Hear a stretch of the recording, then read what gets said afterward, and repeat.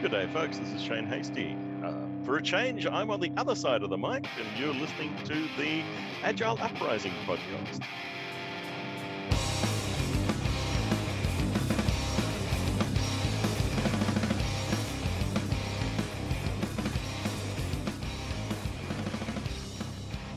Greetings and welcome to another edition of the Agile Uprising podcast. I'm your host, Jay Hersko. And for this week's special guest, we have another podcast host. Some of you may have read the Stephen King book on writing, where he talks about writing. I, on the other hand, got another podcast host to talk about on podcasting. And with me, I have our guest this week, Mr. Shane Hastie. Shane, thank you for joining us. Jay, thank you very much for having me. The pleasure is truly all mine. So Shane, for people who may not know you or know of your work, could you give us a quick bio, who you are and what you do? Sure. As you mentioned, I'm the host of the InfoQ Engineering Culture podcast, and in the InfoQ community, I lead the Culture and Methods team. I tell the world that that's my hobby. Then my day job, I'm the Director of Community Development for IC Agile, the International Consortium for Agile, and there look after the community of instructors and member organizations and certification holders under IC Agile.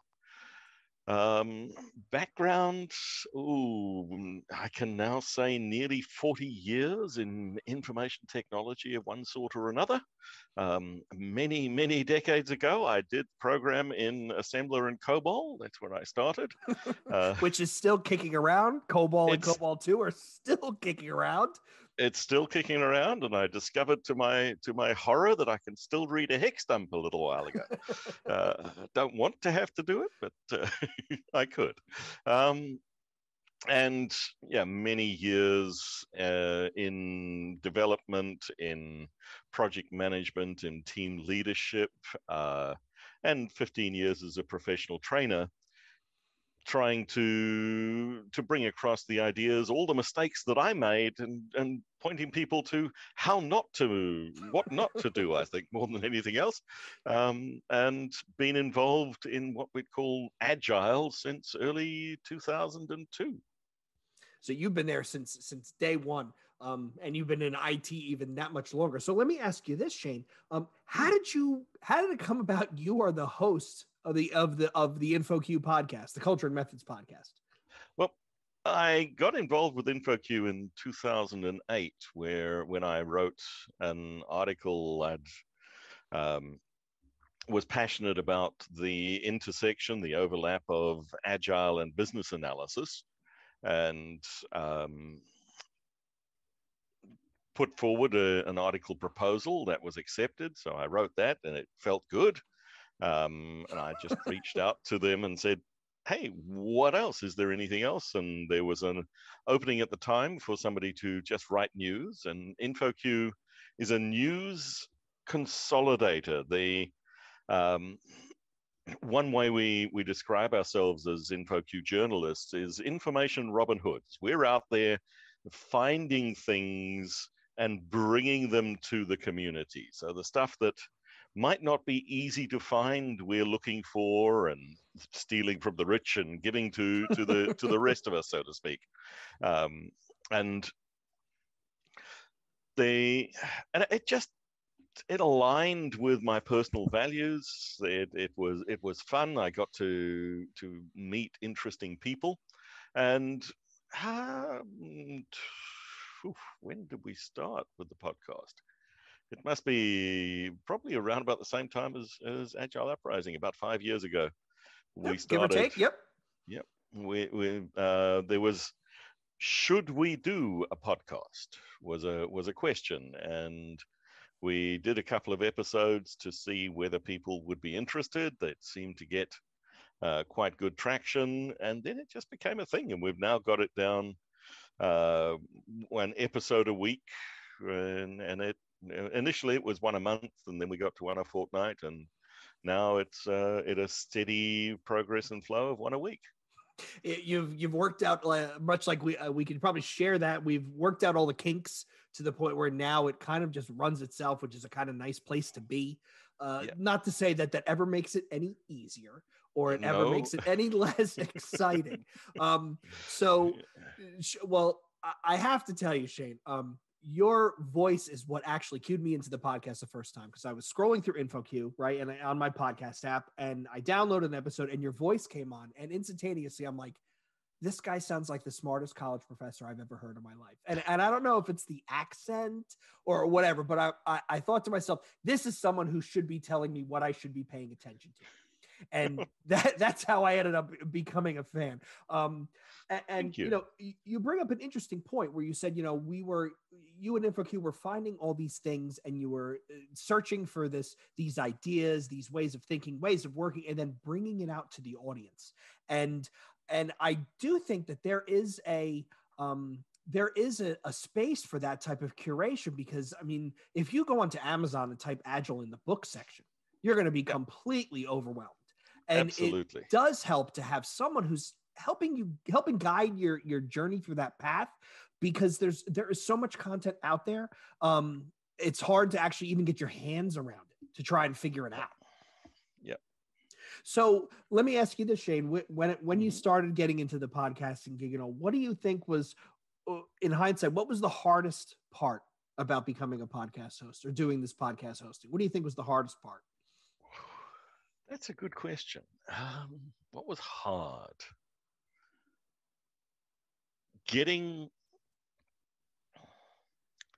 Figuring out the tools and technology. I'm an extrovert. It was easy to have conversations through my work with the Agile Alliance, through my day job at the time, which was with SoftEd, and through the news writing and article curation on InfoQ. I had the contacts, so it was easy to reach out and find people to talk with, and they, on the whole, if you invite somebody, most people are keen to talk. They've got a story to tell.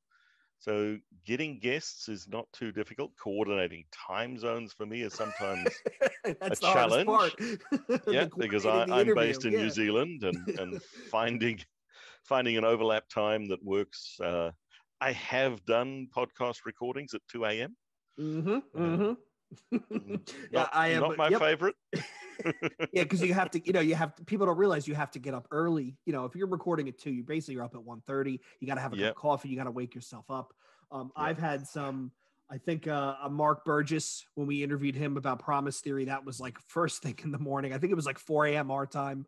And then I got to give a shout out, getting a credit where credit is due, Jorgen Hesselberg in Norway. I thought it was a good time for me, but apparently it was like 3 a.m. for him. He was like hiding in a corner of his house with the lights off. But you're right. People don't realize how the work that goes into the sausage, right? How the sausage is actually made. Yep. Let me ask you this, Shane. You've been doing this quite a long time. What are some of the episodes, some of the interviews that you've had that stand out to you, that when you think back, you say, man, that was really a hell of a conversation. I hope to have that energy every time I interview somebody. Doug Kirkpatrick on organizational design, talking about the way that Morningstar runs, and the self-managing organization with no managers. I'm passionate about business agility, the extension of the ideas of agility into other parts of the organization. So seeing organizations where they've done this really well. And so Doug definitely stands out. Another one, Richard Sheridan. I was privileged to spend a week with Menlo Innovations. I did their deep dive series of training courses, but also got to spend time, with looking at the teams, watching work happening, talking to Richard and to James, getting a feel again for how that organization runs.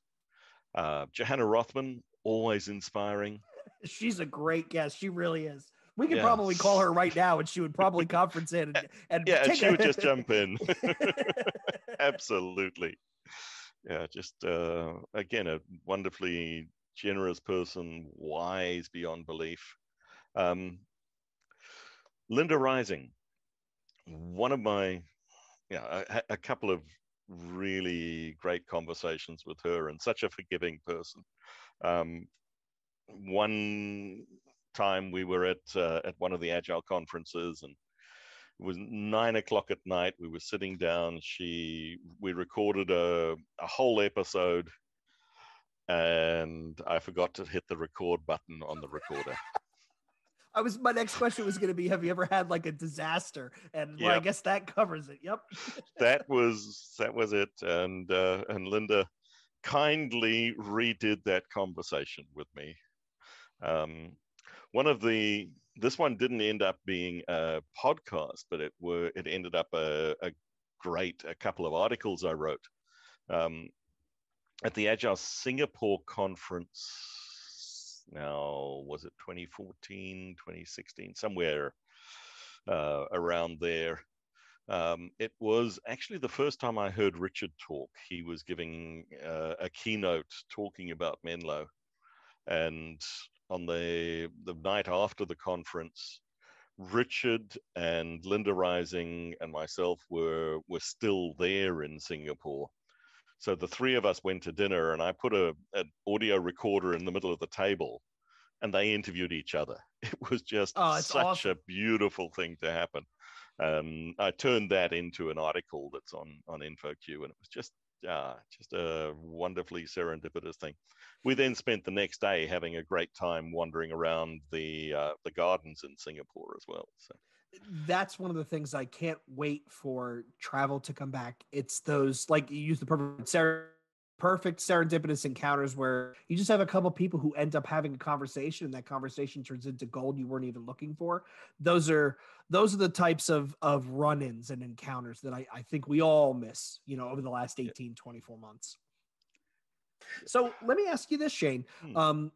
As someone who's consistently on the prowl for new content, as someone who does a lot of interviews and meets a lot of people, I mean, not just for the podcast, right, and your stuff with InfoQ, but with IC Agile as well, we've seen so many trends, so many ideas, practices, principles, frameworks, procedures come and go. What's one of the trends that you've come across, or one of the Agile practices, methodologies, what have you, that really has surprised you? Meaning that you when you first heard about it, when you first dug into it, you were like, I'm not sure if this is gonna resonate, and it actually has. What's one of those things where it really took you by surprise?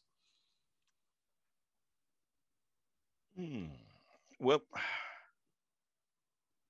real psychological safety. Okay. Psych safety was a thing, and it was a buzzword. And we see lots and lots of organizations, lots of people standing up and talking about how important psychological safety is. But when you see the organization, when you see the people in action, it's not there. Mm-hmm. But every now and again, you'll come across a place, a team, a person where it genuinely is there and it just stands out. And if we think of the last year, another thing that's been really important is the focus on wellness, on self-care. Mm-hmm. Because as we've been through spates of lockdowns and dealing with all of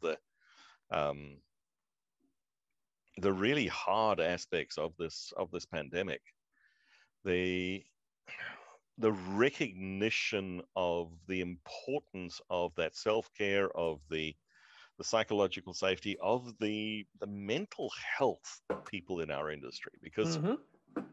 for a long time there's been burnout, and it's been sort of brushed under the carpet. Right. Ignored, covered up. Oh, don't worry about it. You'll be okay. Yeah.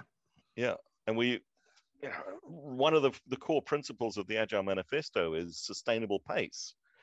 But I don't know of a single Agile coach who manages that for themselves. You're right. We are the worst, practicing what we preach. We're the worst at it. Yep. Yeah. So the people stuff, which was core to the thinking of the manifesto, but has got lost in the mechanics, I think. Right. It just it was quietly, and I don't even think it was purposefully. It just kind of got consumed by some of the other practices, because it's kind of a hard sell, true psychological safety. That's you're refactoring, you're rewiring yourself, your own personality, let alone corporate culture. And you make a great point about the idea of mental health. I read a white paper halfway through the lockdown, and I've beaten this quote to death because I really think it's relevant. And the quote was, mental health is not just the lack of a diagnosed mental illness. And I think that was a really powerful quote for me, because it made me think about, like you said, it caused this, for whatever we just went through, it caused a lot of people to take a step back and take an assessment, and just saying, well, I'm mentally healthy. Well, I am not diagnosed as clinically depressive, or I am not diagnosed as obsessive compulsive. Well, that doesn't mean you're necessarily mentally healthy. Those two things are not necessarily equal. And I think the acknowledgement that mental health is just as, if not more important than physical health, I'm kind of hoping that was a good thing that comes out of this. I don't know. I'm cautiously optimistic. Yeah, I'm with you there on the cautious optimism. I think that some of these changes, there's the big shift to remote work is okay. There is that genuine checking in with people. Are you okay? And meaning it. So if we can sustain those behaviors, once a year on InfoQ, we do a trend report. And one of the key things in end of 2019, we had remote work as a trend that was sort of in the early adopter. A lot of people were starting to do it. Of course, through 2020, it became late majority, but we've deliberately distinguished between what we've called good remote work and bad remote work. And sadly, the late majority, the vast majority of organizations are doing remote badly. Yes. Oh, you mean sitting in a Zoom meeting for 8 hours with my camera on so you know that I'm here? That's not good remote work, Shane. That's not good remote work. Yeah, absolutely. And there's been a lot of stuff published and a lot of research coming out of what it needs, and it's not that difficult. Just schedule time, be flexible, build trust in. And again, we come back to that real psychological safety. I came across an article, I think it was earlier this morning, it was in Forbes, where they were talking about studies show that most remote workers are taking naps, having sex, watching TV, and working on a side business. And I read that article and I thought to myself, I must be doing this remote work thing wrong, because none of those 4 things are happening to me. So if somebody could hook me up with that job, I would really appreciate it. My first name, my last name @gmail.com. But I think you're right. I think there is a very strong line between working well from home and not working well. And, the poor people who were crunched over their kitchen table for however long, sitting at a kitchen chair, they are not meant to be sat at length. I don't care, especially if you're not like having a dinner party, they're not meant to be sat there that long enough. And there does need to be some sort of acknowledgement that there is a right and wrong way to do it. Yeah. So let me ask you this, Shane, in regards to trends.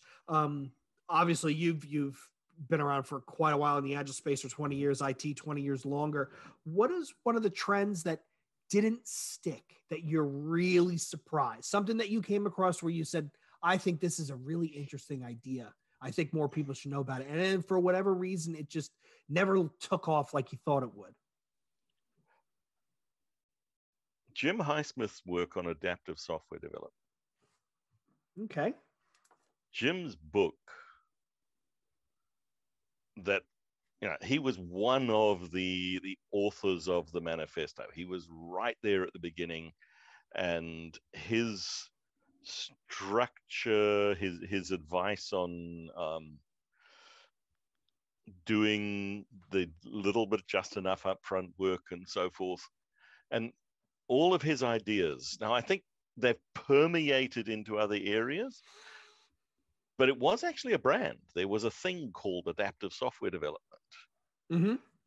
It got lost inside Scrum, or with the Scrum behemoth.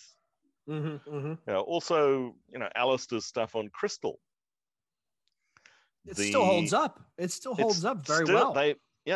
All of these things still hold up, and they're really powerful, but you don't hear much about them. Right. That was one of the, I know a lot of Agilists take umbrage with, they're going to take umbrage with what I say. But there was the subway map written by Chris something over in Deloitte. And I really loved that thing. I really did. Because up until when I saw that, I had never seen anyone take the vacuum cleaner approach to all the practices, methodologies, things you can do inside of the Agile space and try and lay it out in a way that you can kind of understand it. I mean, I personally found 4 or 5 things I'd never heard of that I went down the rabbit hole. And I do wish there was something like that was modernized. I mean, I should try and find that guy and get him on the show and ask him, how much is it going to take for you to do the 2022 update? But I do think there is a benefit to that there, because like you said, there is so much out there. Unfortunately, things just get lost. Yeah. So back to the show, Shane, let me ask you this. As far as the InfoQ podcast, Culture and Methods, who is your white whale guest? Who's the guest you haven't had on yet that if you could wave a magic wand, they would show up tomorrow, be fully prepared, and you'd have a really great, engaging show?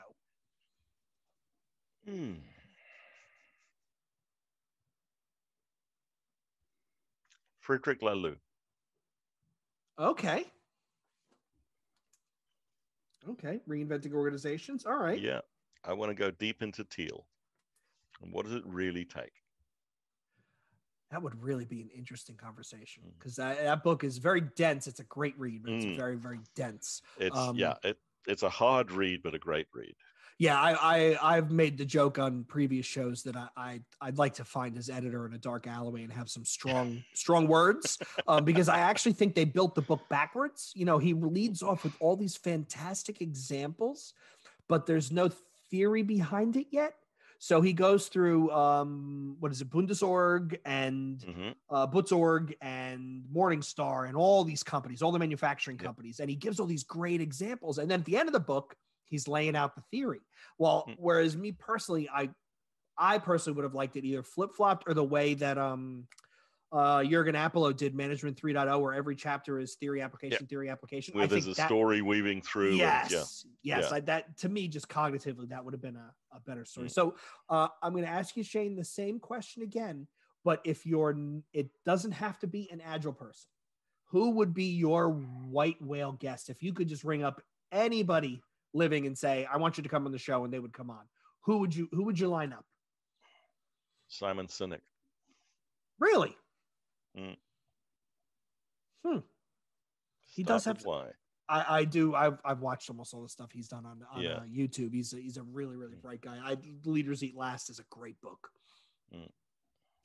So I'm going to pivot the conversation a little bit, Shane, and we're going to talk about Agile as a practice in and of itself, right? So we've reached the 20-year mark, right? We're officially going into our early 20s, where I don't know how your early 20s were. Mine were a haze of bad decision-making, trying to stay out of jail, trying to stay employed, right? Student loans and whatnot.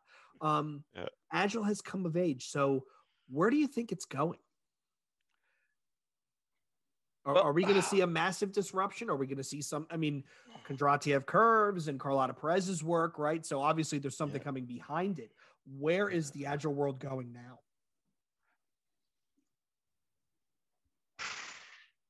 Taking these ideas and meshing them with the ideas that are coming out of other thought areas around true organizational transformation. So the buzzword phrase is business agility, but Right. Biz agility, fin agility. Yep. yeah, it's agile in marketing, it's agile in finance, it's agile in strategy. It's the work that Evan Laybourne is doing in the Business Agility Institute. It's the true transformation of the world of work. So that's where you think we're headed?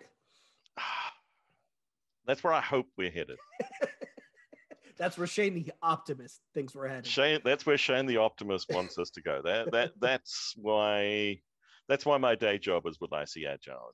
If you look at what IC Agile's been doing lately, there's been a lot of stuff coming out around this business agility space, because we as an organization firmly believe that this can make a difference in the world. And I think at the 20-year mark, it's proven to have longevity, right? It's not this. That's it.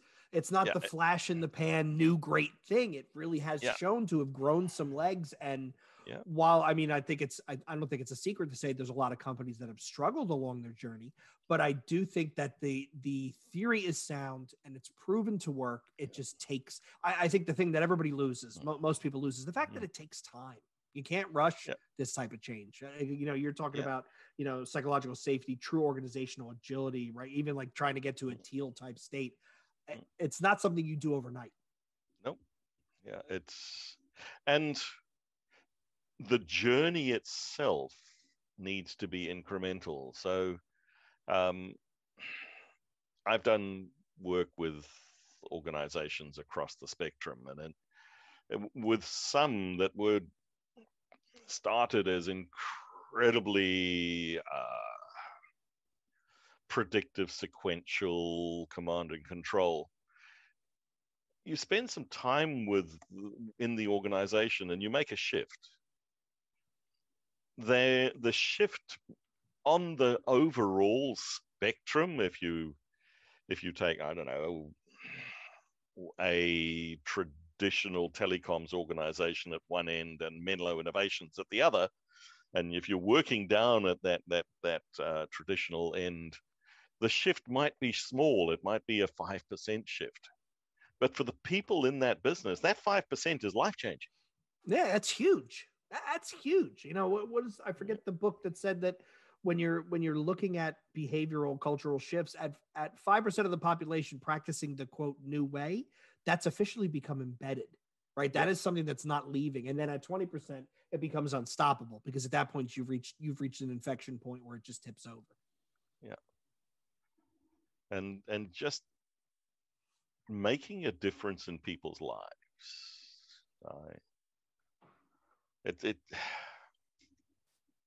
I've been in the field for 4 decades, so I'm obviously not a youngster anymore. And making a difference in people's lives is what matters to me.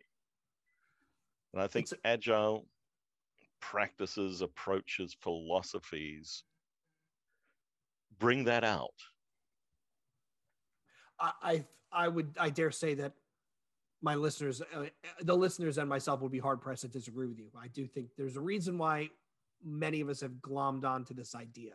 And you can tell, not to lay bones bare of some, some of the skeletons in our practices closet, but you can tell when someone's into it because it's a way to buy a boat.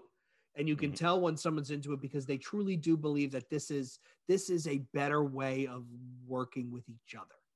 And if those people could reach the 20% point, we'd really be up for a tear. I mean, which leads to my next question. So we've talked about agile and where agility is going. Where is technology going? Right. I mean, I'm assuming you follow everything that's going on in this crazy world, stuff like artificial intelligence and machine learning and blockchain and all that sort of stuff. Where do you think we're headed, Shane? What's going to be the next thing? Any ideas about what's going to be the next thing that really just makes everybody go, whoa? Is it going to be quantum computing? Is it going to be fully autonomous cars? What do you think?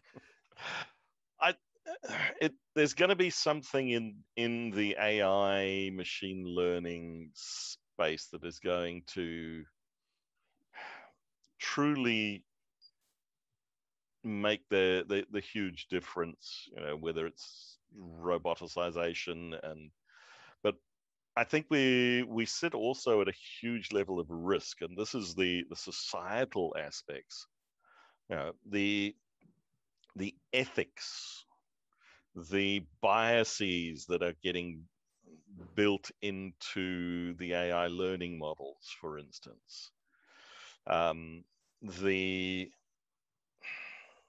inequalities in the application and in the benefit.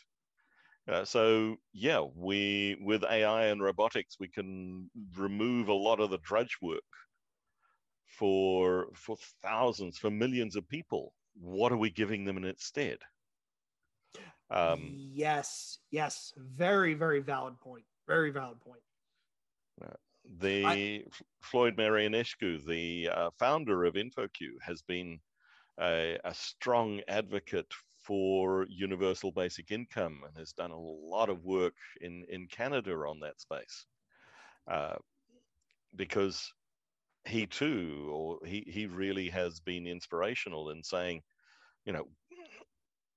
technology is doing this for us.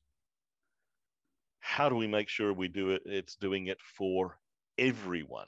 Right. Not just for the 5 owners of the 1% right, or whatever privileged minority you want to call it. Right. And I am apt to agree with you. UBI here in the States is kind of treated as this goofy sort of communist, we're going to pay people not to work idea. And what really changed my mind is I recently finished the book by Kirkpatrick Sale, Rebels Against the Future, which is all about the history of the Luddites and their uprising in the Industrial Revolution. And, we're taught this thing in school, and you're taught these people didn't like technology and they smashed the weaving looms, right? Well, the deeper story of that is it's not that they smashed the weaving looms because they didn't like technology. That was part of it. The other part of it is getting at exactly what you're talking about with the rise of technology. Their culture, their way of life was completely upended. There was complete upheaval. And, history doesn't repeat, it often rhymes, but you would think that looking at that and looking at how these massive changes on what to us looks like this rudimentary type of technology, right? The loom, really? Steam engine, that's a big deal.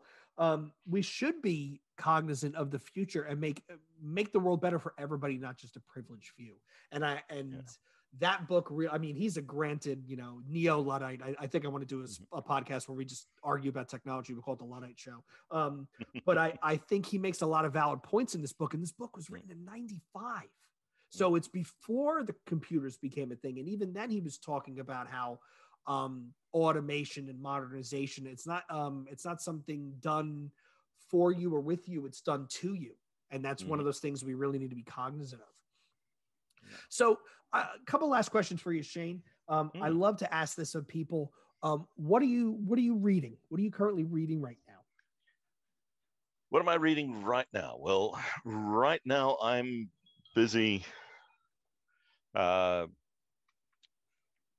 through professional coach training. So the Coactive Coaching book has been my bedside reading for the last few weeks. Okay.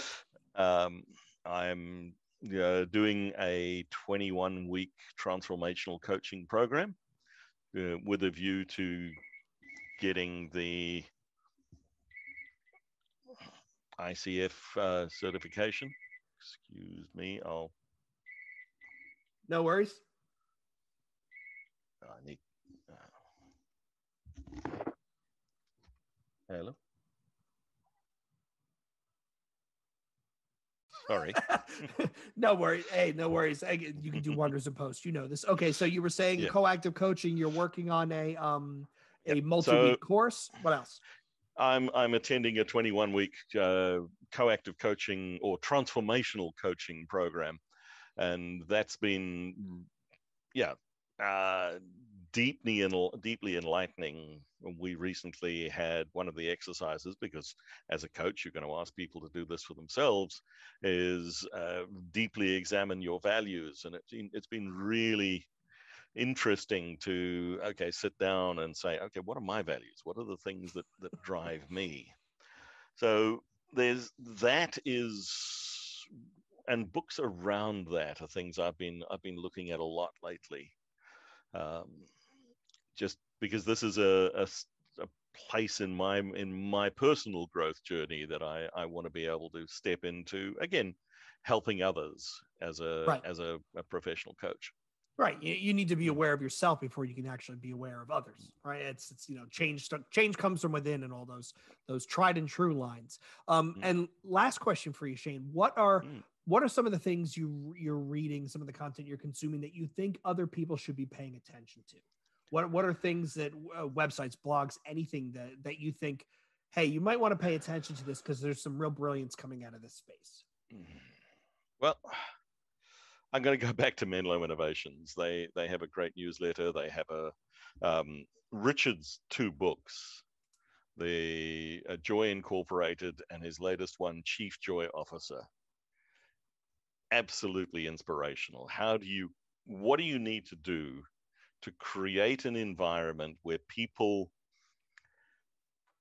get that deep satisfaction, the joy of a job well done, working with people that you care about? And the other thing that Menlo have done is they've really,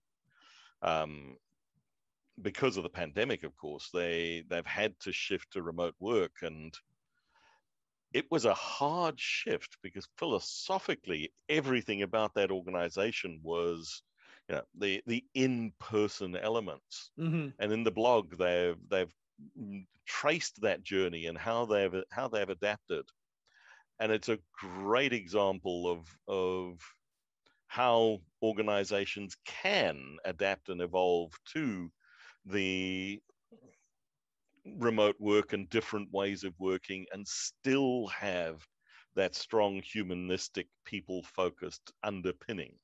Oh, I definitely need to come across that and then start passing it out, because that's one of the biggest, isn't it, with work is, and how does this high touch, high fidelity interacting culture? And it sounds like they found a way through and they made it work. And this is this isn't a fly by the seat of your pants type company. Like that name, Menlo Innovations. I mean, if you don't know what that is, you got to be crazy. You got to be living under a rock, right? So that definitely proves that there is a way to make all this work. Yeah. Perfect. And it was the deliberate, careful design, and how do they bring in the people factors. They still do all work in pairs. I love pair working. That's awesome. I really got to dig into that. You talk about deliberate design. It makes you think of, I got a chance to interview Jardina London, and she talks about how you should always design for change. And I thought that was a really powerful way to put it. And I've used that liberally, because a lot of times we have this, and it's a human thing, where we have this false expectation. I get to do it once, I don't ever have to do it again. Whereas, change is constant. And the one thing that is constant in our lives is something is always going to be changing, and something is always going to be going wrong. So you might as well just make peace with it. Absolutely. So I know we're running up on time, Shane. Your day is starting, my day is ending. But I wanted to give a chance to, if listeners of the show, fans of the show, they want to find you, they want to reach out, they want to follow your podcast, they want to read some of the things you're reading. Where do they find you? How do they find the show? How do they get in touch? Well, Shane at InfoQ.com is the email, and it's that simple. I'm on LinkedIn and Twitter as at Shane Hastie, all one word. Can find me there anytime. And just InfoQ.com. And the podcast is always on the landing page, on the homepage. Awesome. On behalf of myself, Shane, and my listeners, I want to thank you for coming on. This has been a really fun conversation. I know it must have been kind of weird being on the other end of the microphone and being the one, for lack of a better term, interrogated, but you were a hell of a sport. So thank you very much. On behalf of Shane and myself, I want to thank all of you listeners for tuning in once again. If this is your first time listening, please give us a review, a rating, iTunes, Stitcher, Podbean, your podcasting app of choice. It does help others find us. We have a Discord server, which is quite outgoing and rambunctious lately. We've had a lot of really good conversation. So we'll be chatting about this episode, some of the content that Shane mentioned. I believe coactive coaching did come up in a previous thread, so I got to do some digging. But if you're looking to get more involved in the dialogue, I believe it's discord.agileuprising.com or something of that like. It'll be in the show notes. And lastly, I want to give a shout out to Machine Man Records and the artist Krebs, who graciously provided us with our outro music. So now YouTube doesn't automatically take our episodes down for copyright infringement. So once again, I want to thank all of you for listening. Shane, I want to thank you for joining us. And until next time, this is the Agile Uprising podcast signing out.